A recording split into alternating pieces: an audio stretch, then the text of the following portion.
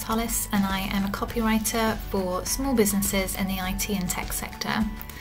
I graduated with a degree in business and marketing and then spent about a decade working in-house as a marketing manager and then agency side as a marketing consultant. And then about 6 years ago I turned freelance and now own and run my own business. My advice for anybody starting out in a career is to have a rough direction of what you want to do, but to always be open to new possibilities.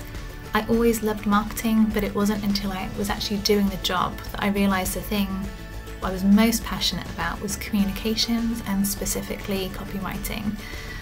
And just keep learning. I think with everything you do, question what went well, what didn't go well, how could I improve for next time? Keep reading, watching videos, listening to podcasts, attending events, whatever it is, just keep learning.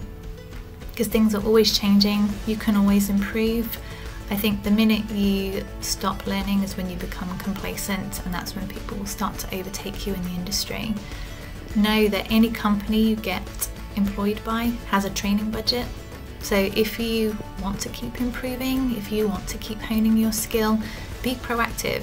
Go out there and find the course and then go and ask for the budget. Good luck.